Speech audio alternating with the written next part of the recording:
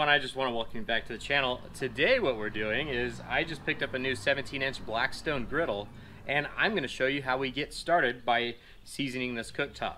So you can see it's a very raw cooktop here. You know, it's just straight from the factory. I went ahead, I already hit it with some dish soap and water to clean it all up, which is going to be one of the few times that you actually use soap and water on your griddle. But what I'm going to show you how to do is I'm going to show you how I go ahead and I get that seasoned top so that it makes that nice non-stick surface. And as always, if you find it useful, make sure you hit the like button. And if you're new to the channel or you haven't done so yet, make sure you subscribe. So let's go ahead and let's get started. We got to get this thing lit. Alright, so to get this thing started, I'm just going to turn the gas on. And I went ahead, I picked up on this one, I picked up one of the large tank hoses that hook into this. So I can still run the optional smaller tank, but then I also have the option to run my larger tank. So it's going to have a lot of air in the line when I get started, and this one's a quick start. There it goes. And so you just got to run it out and then just keep clicking it until it works. So now that I got it lit,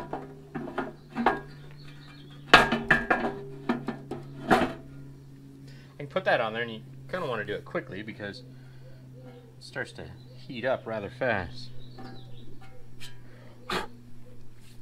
Alright, so I'm going to go ahead and I'm going to let that reach operating temperature, and then I will start my seasoning process. Alright, so what I'm using here is this is just plain vegetable oil, canola oil, sunflower oil, grapeseed oil, you name it, just whatever your vegetable oil is.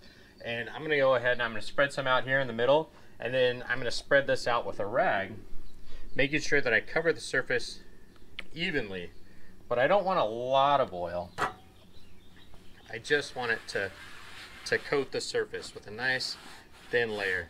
And I'm going to hit every single corner and all the edges. If it feels like you need a little more, add a little more.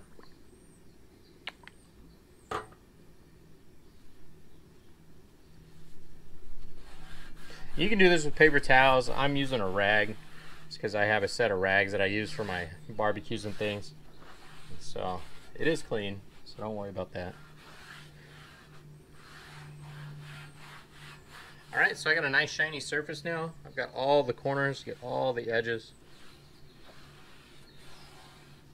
And you can see it's a very, it's not porous, but it does have a lot of little pits and valleys and things in it just from the manufacturing process. And so what this is going to do is this is going to fill those in with that oil, and then as it heats up, that oil is going to burn, and it's going to create like a carbon layer that fills in those little surfaces, those little pits. And so what that does is that's going to make, eventually, after we do this a few times, it will make a very nice flat, smooth black surface. And that's the seasoning that everybody's always talking about. So what I'm doing now is I have all that oil on there, and I am actually waiting for it to smoke off. So once it stops smoking, then that part of the process is done. And then, you know, you rinse and repeat. I'm just going to add some more oil back to it and just keep repeating the process over and over until I get a nice even dark layer across the top. And you can see I'm starting to darken here, you know, where the burner hits the backside. And you can't really see the smoke, but it is starting to smoke off of there. And so once that stops smoking, then I'll add my oil and I'll do it again.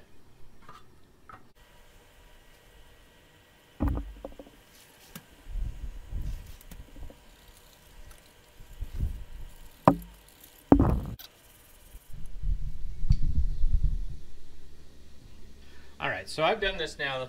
This is 3 times that I've done this. So I'm going to do this probably 2 more times, and then I'm going to give it the ultimate test, and we're going to see if it'll cook an egg. But you can see I'm really starting to darken everything up, and it's really starting to look good. And this is something you need to remember, that this isn't something that's just going to happen right now to where, oh, I'm done seasoning it. This is something that's going to happen that the more you cook on it, the better it's going to get. Okay, you just got to make sure that you take care of it and keep it oiled, and then your seasoning is just going to build up over time, and eventually you're going to have like a perfect non-stick surface. I don't want to tell you it's going to be like those Teflons or things you see on TV, but it is going to be, you know, pretty slick. So this is my 4th time. I'm going to let that burn off one more time. I'll do it for a 5th time. Alright, so that was the 5th time. You can see I've got a pretty evenly black surface there.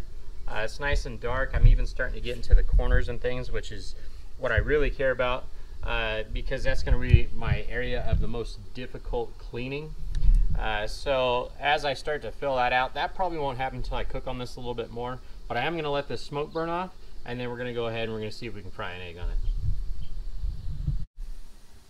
Alright, so in case you're wondering, this is a pretty sweet accessory kit that I got from Blackstone, and I think it was like $18 or something. Came with 2 long spatulas here, a little scraper, right, and then 2 bottles. I've got one for water, which is what I'll use for cleanup. You know, after everything, you just squirt on some hot water and wipe it down. And then this is my oil bottle here. So very convenient. Nice little accessory that they have available. Alright, so we're going to give her the old try here. Alright, let it ride up. So just a little bit of oil now. I did let things cool down just a little bit. I am unbalanced, so we'll see if my eggs stay in one spot.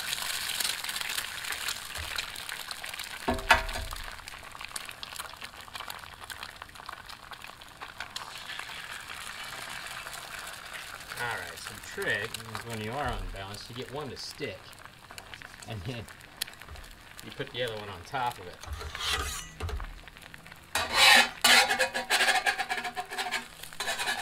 Alright. So, you can see that, right?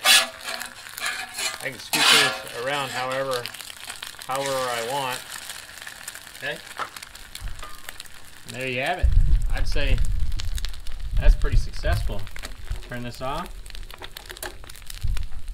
Alright. Alright, so there it is, the new Blackstone 17-inch griddle. Hope you guys enjoyed it and found that useful if you needed help seasoning your new griddle. So if you did, make sure you hit the like button. And if you haven't done so yet or you're new to the channel, make sure you subscribe. Alright guys, thanks for watching, and I'll catch you on the next video.